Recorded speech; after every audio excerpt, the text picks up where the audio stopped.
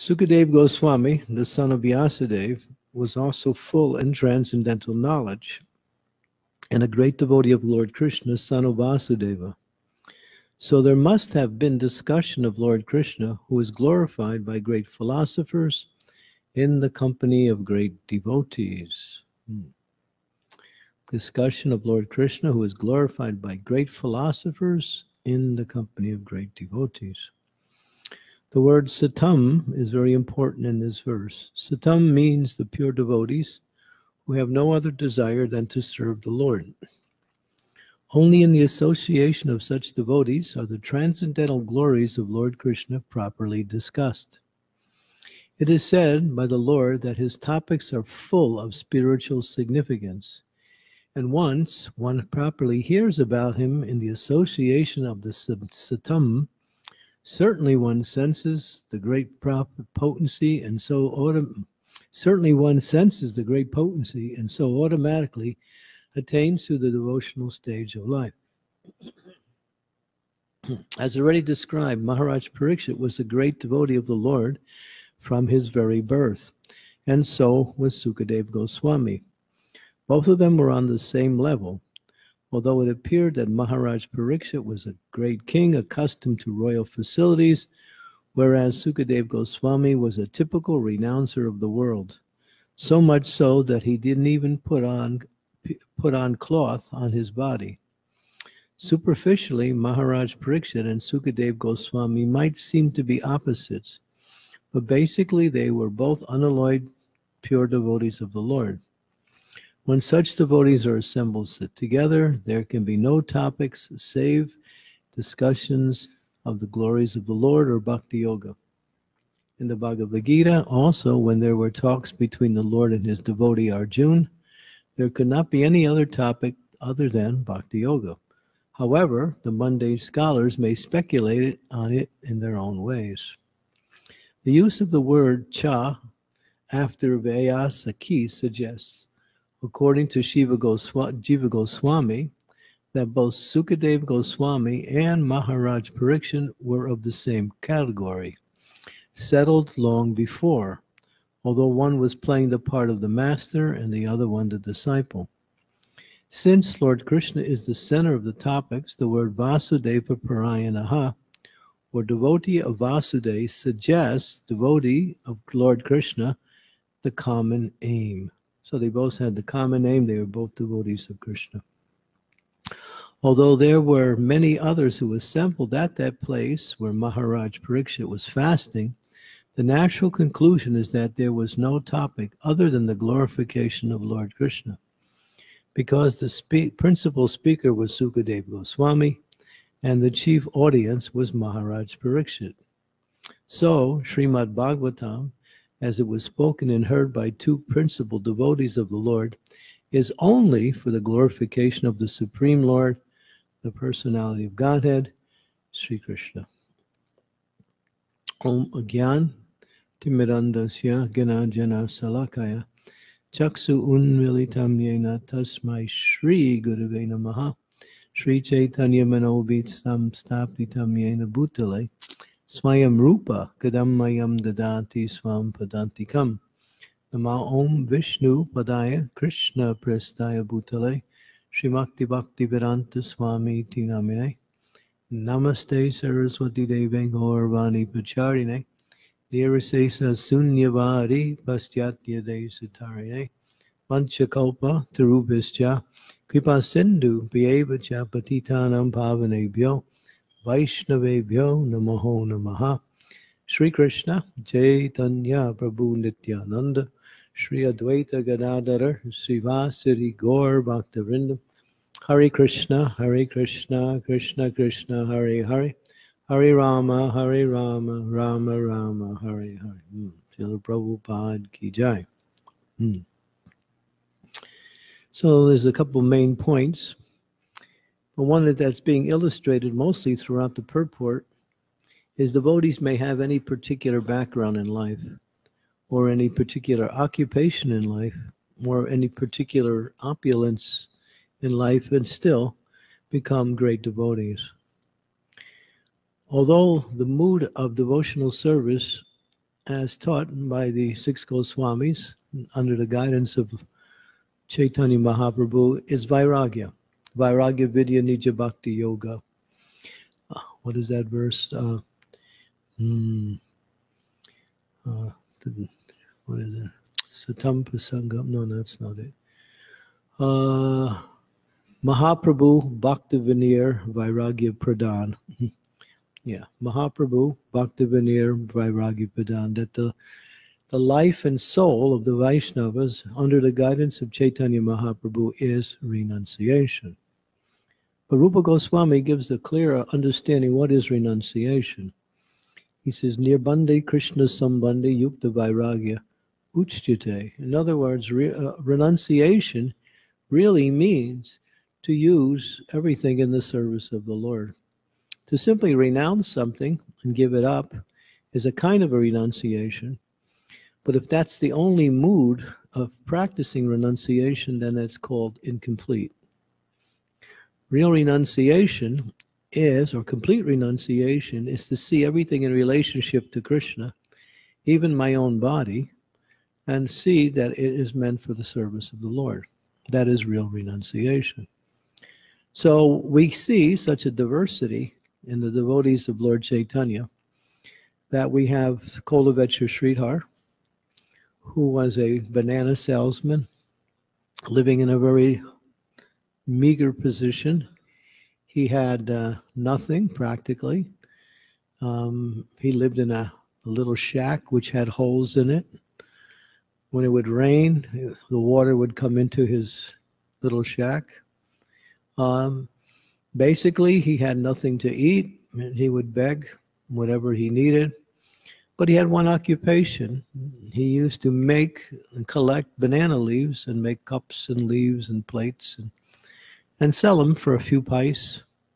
And then he would give half of that profit to worship of the Mother Ganges, and the rest he would somehow or other get some food with.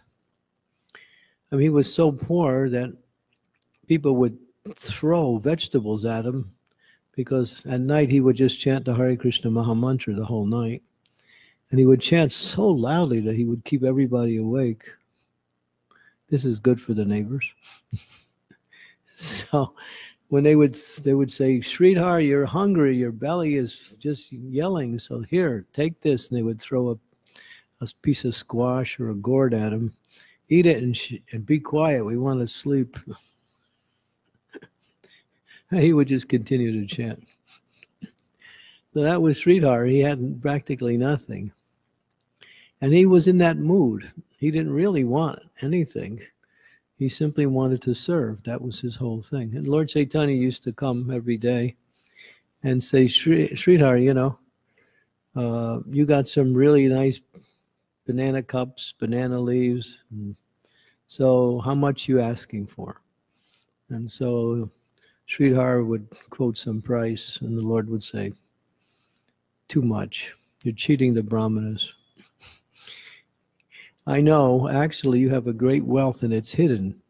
It's a great treasure, and someday I'm going to expose that treasure.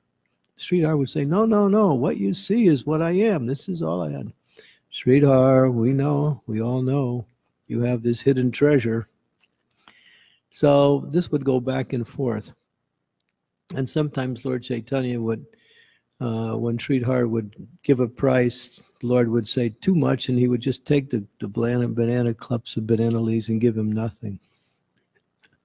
But because he was so beautiful, Gaura Sundar, his beautiful body, with eyes that reach almost to his ears, golden complexion, and long arms down to his knees, Sridhar would become really enchanted by the Lord's form, not knowing he was the Lord, of course. He would think he was just some very important brahmana.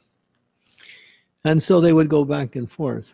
So during the Mahaprakash Leela, 24 or 21 hours, when the Lord exhibited his mood as the Supreme Personality of Godhead, Chaitanya Mahaprabhu was always in the mood of being the devotee. He didn't want to be known as the Supreme Lord. He wanted to be worshipped. He didn't want to be worshipped. Why? Although he was the Supreme Lord, that particular incarnation has a couple of reasons why. Well, one of the reasons, the external reason, is that people would very, what we say, surreptitiously or pretentiously claim to be God. And they would say, you know, you practice this yoga, you do this meditation, you chant these mantras, and then after some time, you're the Supreme. Mm-hmm. So the Lord wanted to come and destroy this, what we say, Mayavad, and what we pretentious attitude towards, practicing spiritual life. So when someone would refer to him as the Supreme, he would hold his ears, block his ears, and say, no, I am not God. I'm simply the servant of God. But he was God. So he did that just to somehow or other decrease this, what we say, cheating mentality that people were adopting. And so when he had his Mahaprakash Leela, the Lord came out as the Lord. And that's a beautiful pastime in the Chaitanya Bhagavat, which goes on for many, many, many verses. I think there's hundreds of verses that describe this particular Leela. And the Lord was in the mood of giving out everything to everyone. He was asking the devotees, take a benediction. Whatever you want, ask from me. But the devotees were so humble that they were saying, well, my Lord, give me pure devotional service. Give me pure devotional service from my father, my friend. Let me have, unalloyed devotion to you. They would only speak about getting bhakti. But the Lord was inclined to push. So many times he would, ask them, come on, take some benediction. So this went on for 21 hours. Towards the end of the satsang that they had, the Lord said to his devotees, go in that direction. He pointed and he said, call Sridhar. Just go in that. And they said, who's Sridhar? Just go. Just call his name. Sridhar, come. Mahaprabhu wants to see you. Come. So devotees were running and calling. And then Sridhar heard his name. Oh, Mahaprabhu wants to see me. Okay. So he came. He had only had one piece of cloth. He would wear that. At night he would wash it, and the next day he would wear the same piece of cloth. When I joined the Hare Krishna movement, that was like that. When we had nothing. In fact, someone would bring in a towel, and they would take the towel and cut it into 4 pieces, and then you'd each get 1/4 of that towel, and that was your towel. And for laundry, whatever clothes there were, everybody threw it into one big basket, and then they wash it, and then you might get the same thing, but most of the time you got something different once it was washed. So, I think I had one dhoti. That's all I had. So I used to wear it during the day, and at night I wash it, and the next day we put it on again. So we had nothing. This was in the New Vrindavan. So life was quite simple. And so Kolavetra Sridhar, he was like the personification of renunciation. He had nothing, practically. But he had bhakti. So when he came and saw Mahaprabhu and realized he was the Supreme Lord, he fainted in ecstasy. That same person who was coming to bargain with him for his banana cups and banana leaves, now he saw as the Supreme Personality of Godhead. So now he's really like emotional. So the Lord, after he comes back to consciousness, the Lord said, Sridhar, you're such a sincere and dedicated devotee of Lord Krishna. Please ask for some benediction, whatever you ask for. And Sridhar said, well, actually, my Lord, I actually don't really want anything. I'm happy. No. This is the nature of the Lord. He likes to serve his devotees, so he likes to give things to his devotees. So it was going back and forth. Finally, the Lord said, you want a planet? I'll give you a planet. Take an island, a nice wife, some money. And, he was offering so many things to the Lord, to Sridhar. And Sridhar finally said, "My dear Lord, why are you making my life difficult? I'm happy. What am I going to do with all this stuff?" You know? It becomes complicated.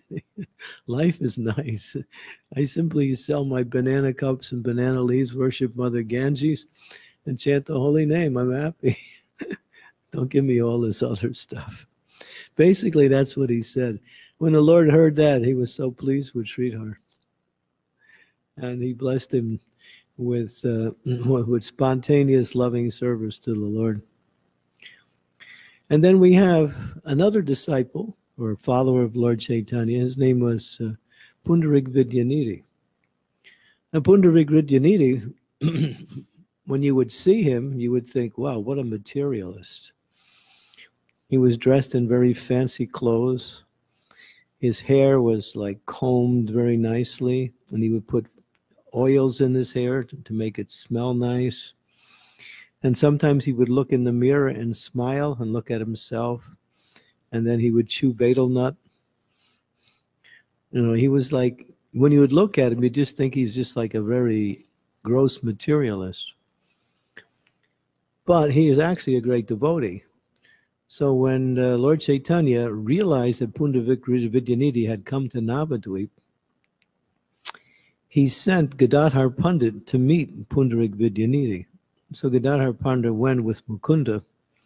So they both came. Of course, Mukunda knew who Pundarik Vidyanidhi was, but Gadadhar didn't. So when they were sitting there, you know, Mukunda was telling Gadadhar, well, here's Pundarik Vidyanidhi, he's such a great devotee. Now, they went to his place, and he was living in this very palace-like building, and he had servants, bedsteads, nice curtains, draperies, flower pots. Everything was so nice and decorated, opulent. And then Gadadhar's sitting there, and he's looking, and he's thinking, great devotee? Looks like a materialist. So the Mukunda could understand the mind of Gadadhar. So he's recited one verse from the, it's also from this section of the Bhagavatam. It's in the third canto, actually, the very beginning of the third canto, second chapter. And this verse is in glorification of Krishna killing Putana witch. Aho Bhakiyam Kalastala Kutam. The first line. Aho Bhakiyam Kalastana. Aho Bhakiyam Stanakala Kutam. That Bhakti is actually witch. And Krishna, when she came, Putana, she was a witch, and she came to kill Krishna, but she offered her breast milk, which was smeared with poison, and Krishna sucked out the milk and sucked out her life at the same time. And she received, it says, almost on the level of Mother Yasoda, she received liberation that high. So he started to chant this verse over and over again. And when Pundarik Vidyanidhi heard the chanting of that verse, he went into ecstasy. And he started to roll on the ground, start to call out the names of Krishna really loudly. And then he was just beyond himself in emotions. And then he started ripping his own clothes and start throwing things around in the room, breaking the mirrors, everything. It was just like, it went on for 6 hours. 6 hours he was in ecstasy, just thinking about Krishna. And Gadadhar's watching this whole thing, and he's really realizing, oh my God, I must have committed a great offense thinking he was just a materialist. Finally, after 6 hours, Pundarik Vidyanidhi, he realized what happened, so he sat very humbly. He became really peaceful. And then Mukunda turned to him and said, oh, you know, this Gadadhar, he actually wants to become your disciple. And of course, Pundarik Vidyanidhi looked and said, oh, Gadadhar, my disciple? Rare is there a spiritual master that gets such a wonderful disciple as Sri Gadadhar Pandit. I am honored. So, and of course, this is an interesting pastime because Gadadhar Pandit is Radharani who incarnated in Lord Chaitanya's pastimes.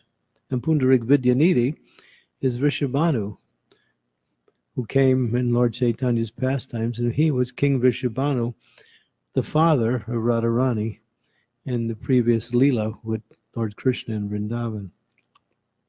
So father and daughter have become united in spiritual master and disciple.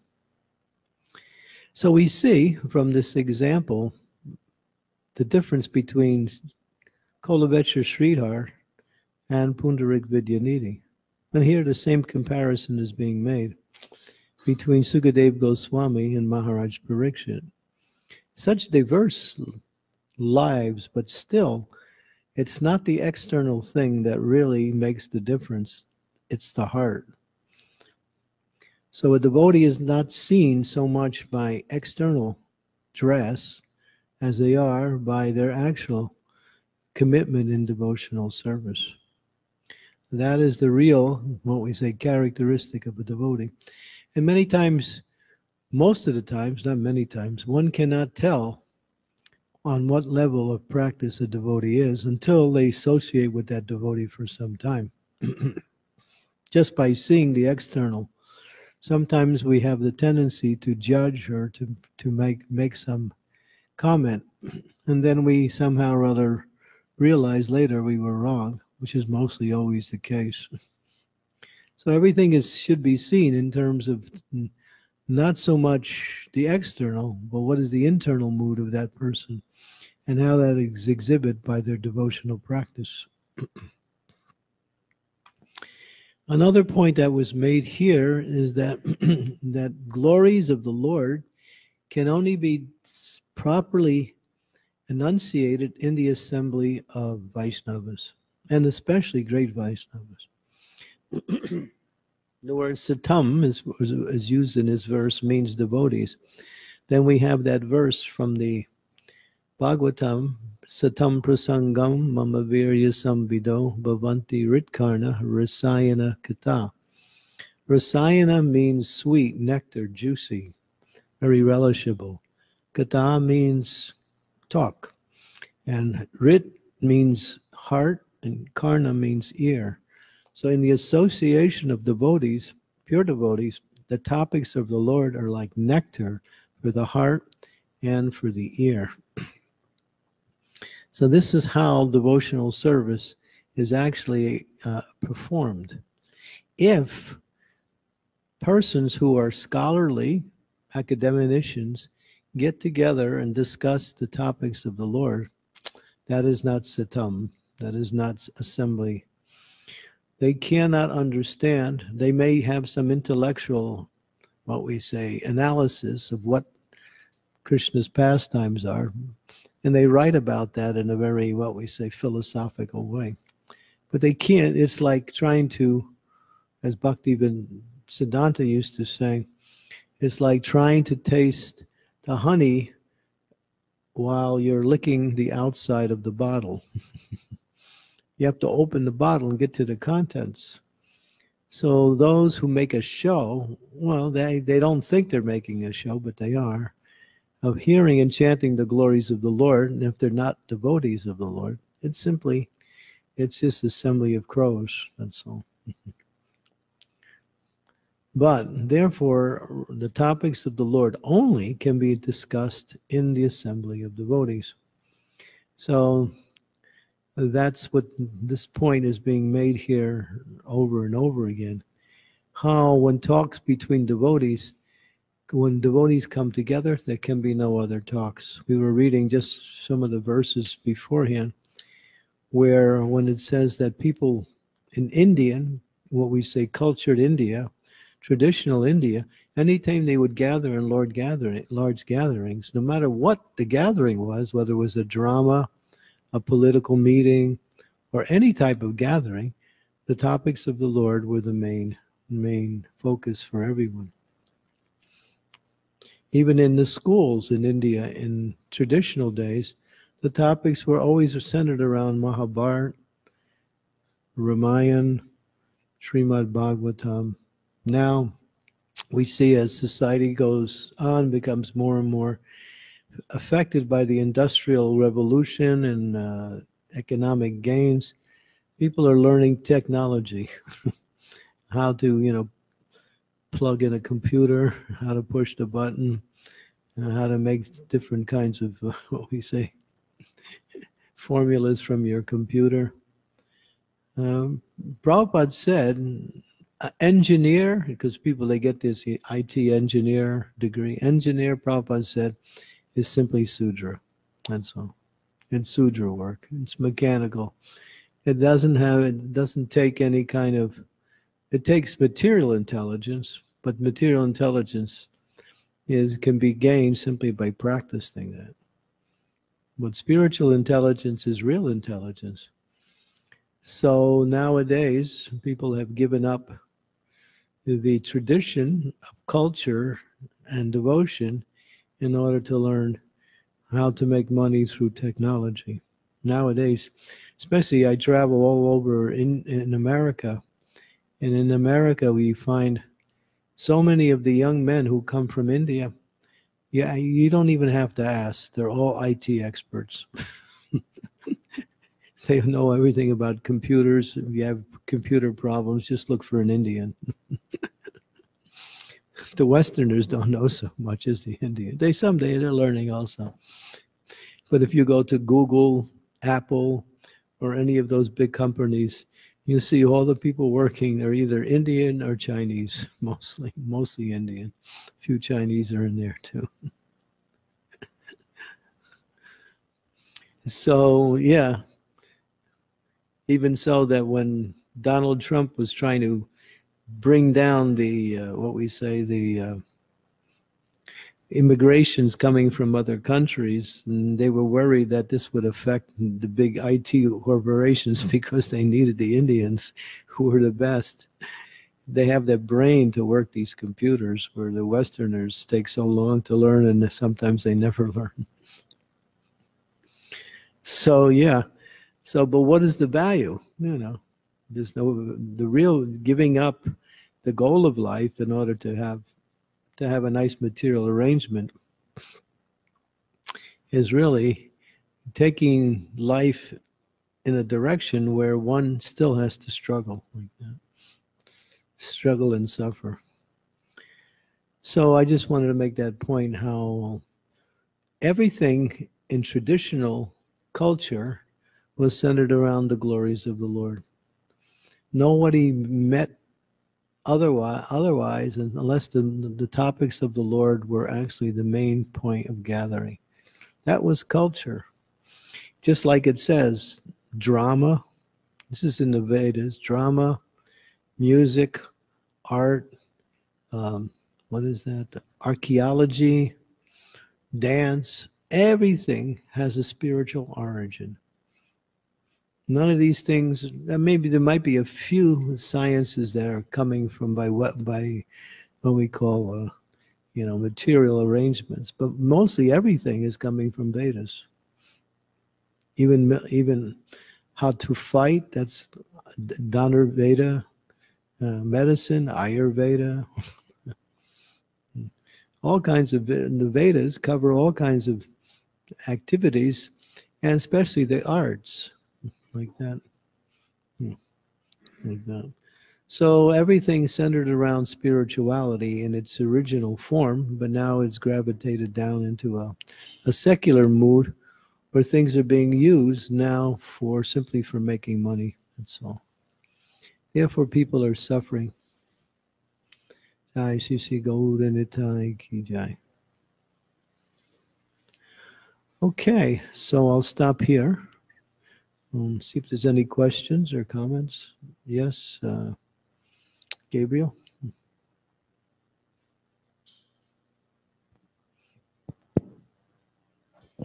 Thank you for the lecture, Your Holiness.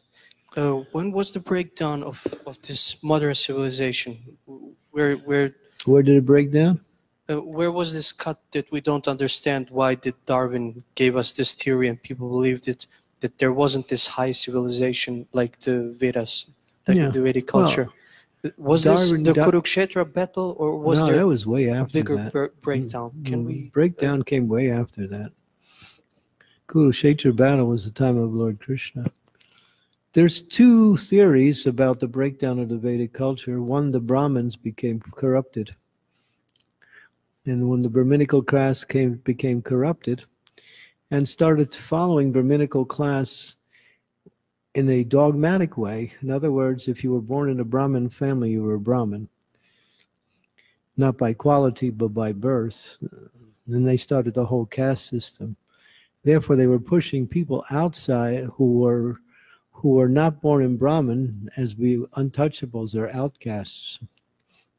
So Brahmins developed this real, what we say, arrogant and very proud attitude because of having birth in the Brahmin families.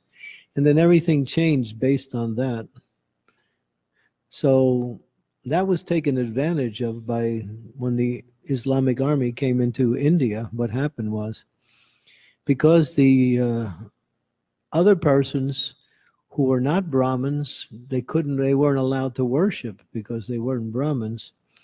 And therefore, they were being rejected even by their own society, by the Hindu society. And so, Aurangzeb, when he came in, Prabhupada talks about this, how he said that if you convert from Hindu to Islam, we'll give you a financial donation. And so because the Hindus were being ousted by their own culture, by the Brahmins, they thought, all right, well, we're not even being accepted by our own culture, and we're getting an offer to change our culture. We actually are being accepted by another culture, and we're also getting financial benefit from it. So Aurangzeb did that and converted thousands and thousands of Hindus.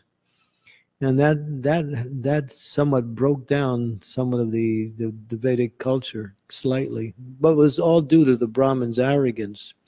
They started to push people out. Women were not allowed to worship. Sudras were not allowed to worship. Only Brahmins were allowed to worship.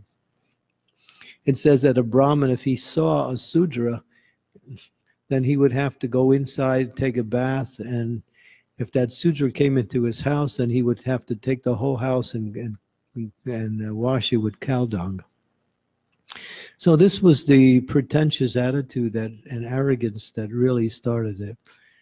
Darwin came later. Darwin is a product of the British. The British sent Darwin in there to destroy the whole educational system. That came in during the Darwin was born in 1849. Or his teachings became popular around 1840s, like that, in India. But that was recent. That's only 170 years ago. But the breakdown of the culture became way before that. Gradually. And then the Hindu and Muslim division. Hindus and Muslims used to live very close together, and they were good friends.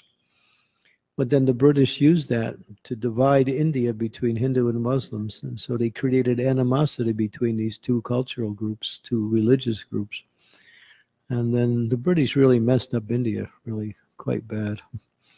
They taught that Indians were primitive, that their whole educational system was just simply mythology. We have to introduce Western education. We're educating them, and that's how they justified their colonialism. The rest of the world was saying, what are you doing in India? They were saying, we're helping them out. They're poor. They don't have any education. We're bringing them up to a civilized society. That was the propaganda. And what the British did in India was just horrendous, how they mistreated the Indians.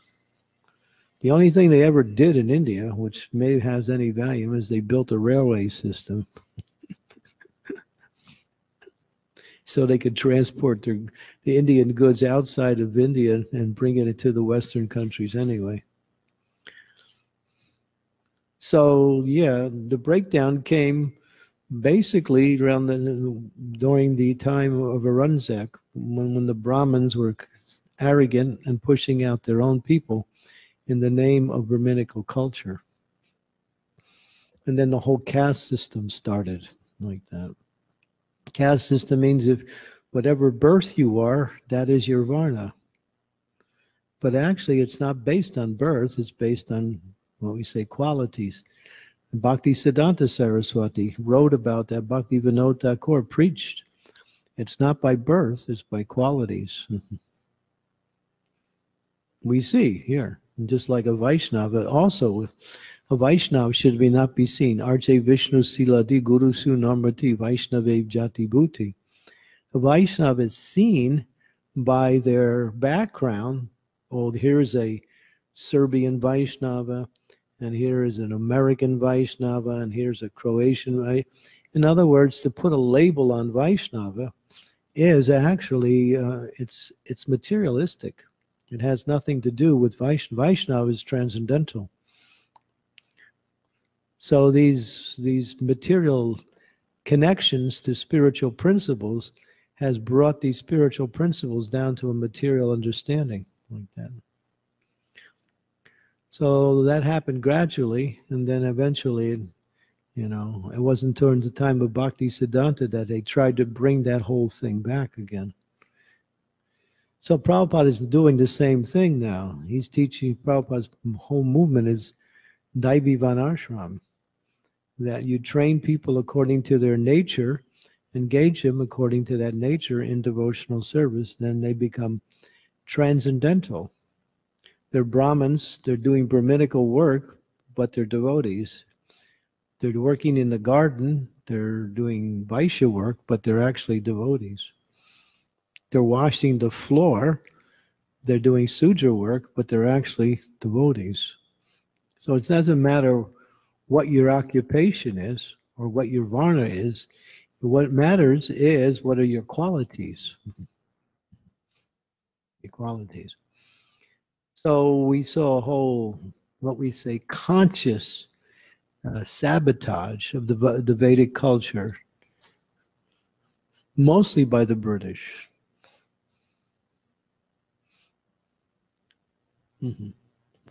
It came now into my mind as an answer while I was thinking about it, that always is a virus or an epidemic, like is a fall for a great culture, like Egyptians or Vedic culture, that a virus or a very big disease erased such things. Could that be that this was the complete destruction and erasement point of the societies, which were before the time we count now? The destruction of big cultures like Egyptians, Vedic culture. I don't really know much about the Egyptian culture. Culture can be destroyed in different ways. When people don't follow their tradition and adopt materialistic principles to apply to spiritual activities. Mm-hmm. And culture seems to be, what we say, uprooted and redefined. Just like morality is the same way. Nowadays, morality is defined according to what you want to be morality. But morality is actually the foundation for spirituality. So you can't redefine, the principles that are mentioned in the Shastras. You have to understand them and apply them accordingly. So that's what's happening even now.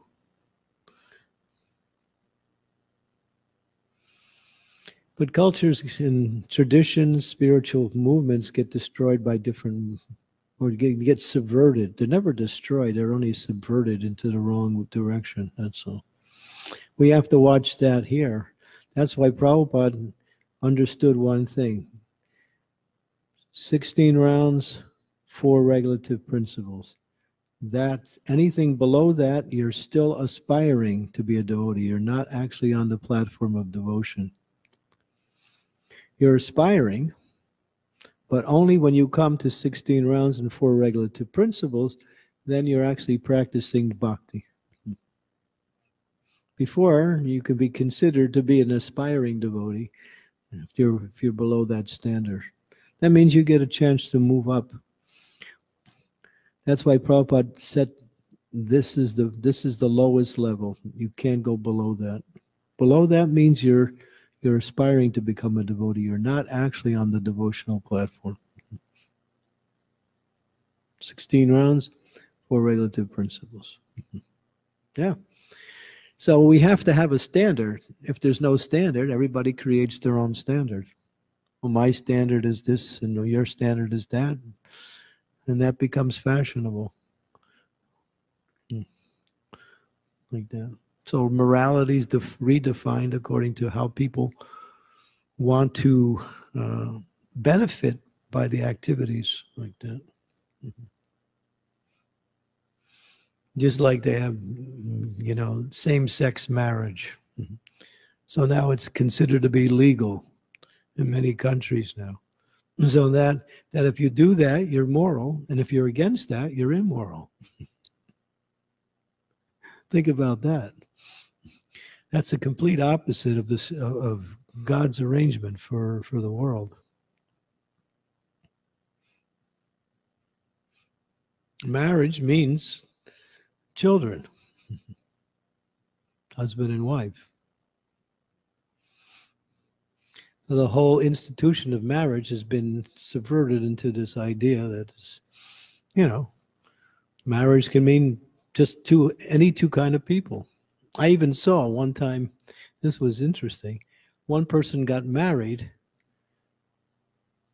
to a dog. Yeah, it was a formal ceremony.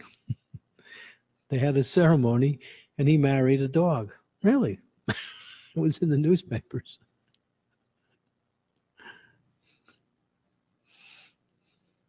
That was his wife or husband. We don't know which one is which.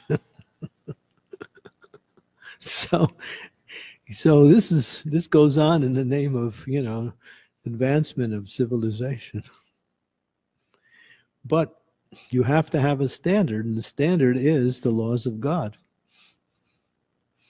And the laws of God applied to the laws of man are called Manusamhita. So Manusamhita is the law books by which society is governed.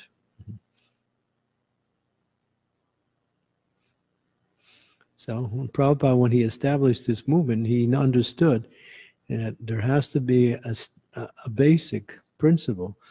And above that, wonderful. Below that, then you're aspiring to become like that. You're not on that level.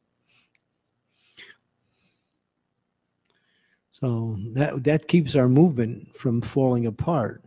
As soon as we destroy the standard that's set by the Acharya, then the whole movement goes to hell.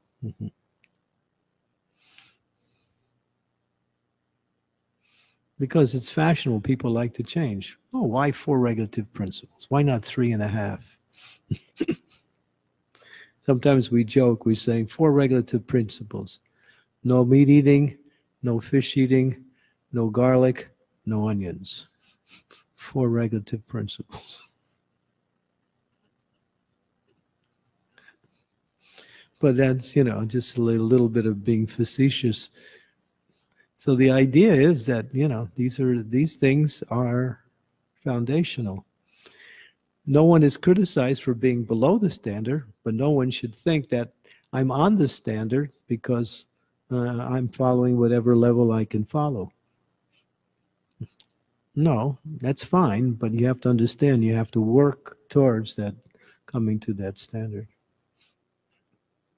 And then you're on the platform of bhakti, or on the platform to practice bhakti. That's why Prabhupada said, initiation means beginning. How many times did he say that? So many times. Every initiation ceremony, he said, initiation means beginning. And what did he mean? You're practicing, you're not initiated, you're aspiring to come to the bhakti platform. You're welcomed, you're given everything you need to practice and to move forward. But until you get that, take shelter of the spiritual master, then bhakti doesn't go beyond a certain level. That's why it says, Adaushara Sadhu Sangha Bhajana Kriya. Bhajana Kriya means initiation. Then, Anartha Nivritti. And from Anartha Nivritti, then you can make progress to Nishta and then gradually all the way up to Prema. And so, but it requires taking shelter of the spiritual master. That's not optional. That's why the verse, Tad Vigyartam Gurum Eva Abhigatsche. One must accept the shelter of a bona fide spiritual master. And then, from there, your devotional service becomes what we say, blessed. You get the mercy of Krishna coming through the spiritual master, you get the guidance, you get so many benefits. Before then, you're not considered to be less, but you're considered to be still aspiring for the same for the bhakti platform. Like that. I keep repeating that because it's important that sometimes because a devotee is not initiated, they think, well, he's not initiated, he's not a devotee. No, he's an aspiring devotee. But if he doesn't want to, if he's not moving towards initiation, then he's really not even aspiring. You have to be thinking, what do I do, or what qualifications I have to get in order to qualify myself for, taking shelter of the spiritual master. We can take shelter at any time, but in order to receive the formal initiation, then one should think, what do I need to do? Which is easy. It's very easy. Chant 16 rounds, follow 4 relative principles, and be a nice person. We had that too. Be a nice guy or a nice girl. In other words, work with other people who are doing the same thing in a cooperative way.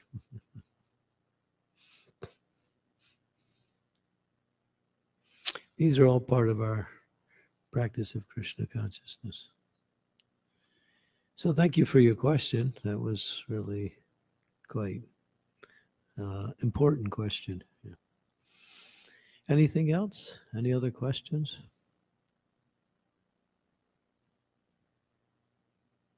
Okay. Thank you. Srimad Bhagavatam ki jai. Srila Prabhupada ki jai.